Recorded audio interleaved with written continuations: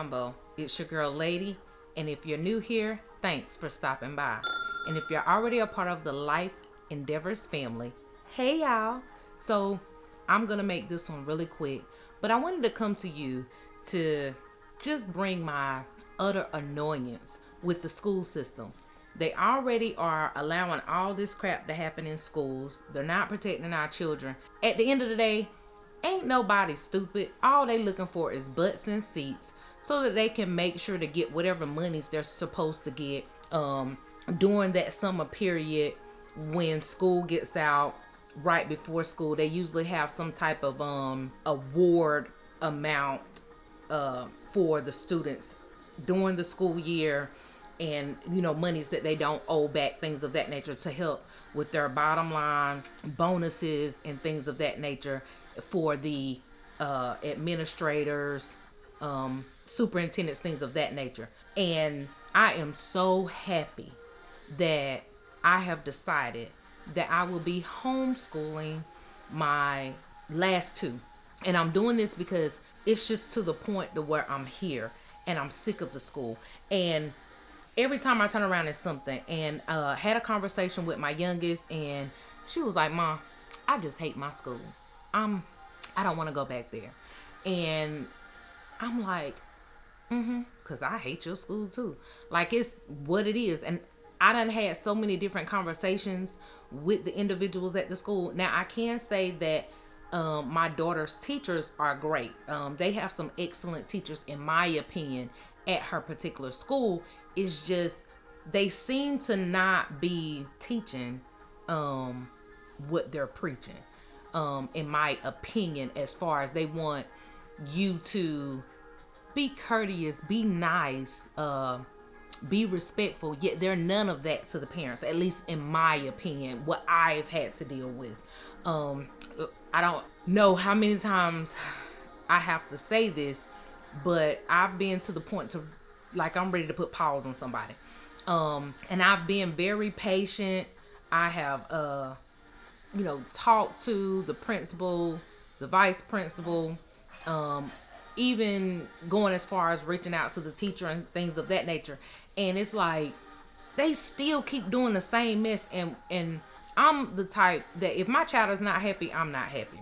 Because they should be going to school to be in a happy, comfortable, loving environment, and not feel uncomfortable.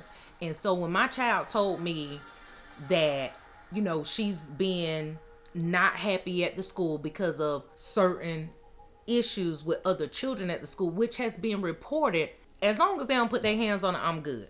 But when you getting up in my child's face or trying to be cute and you done invaded her space, it's time for her to go ahead and put pause on you. And I already told her, I don't care if they touch you, touch your hair, put their hands on you. You got the right to protect yourself and defend yourself. And we was taught you keep your hands to yourself and your feet on the ground. And either one of them things are put on you, you knock it down. It's very simple.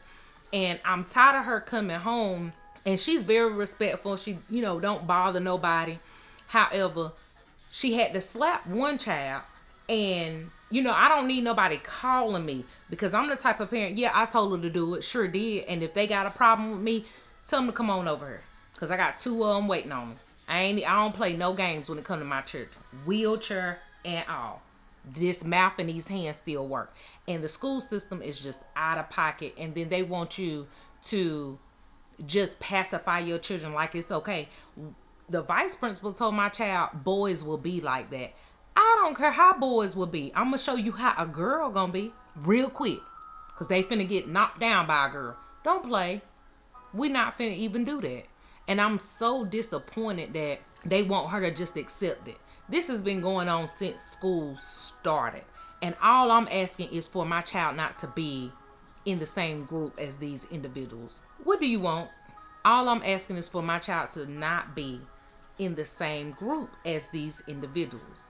And they are in her group, because the teacher is like, it's not a big deal.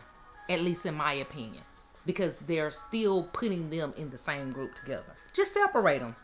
Especially if the individuals continue to say things or do things that's upsetting my child. Just separate them from her.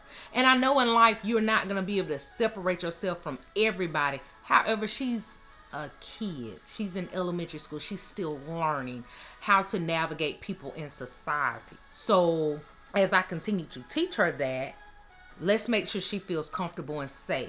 And if that's not the case, my child don't need to be there. And I'm not one of those to act like it's not a big deal. It's a big deal. Her happiness is a big deal. So, I mean, have y'all ever had to deal with any of that?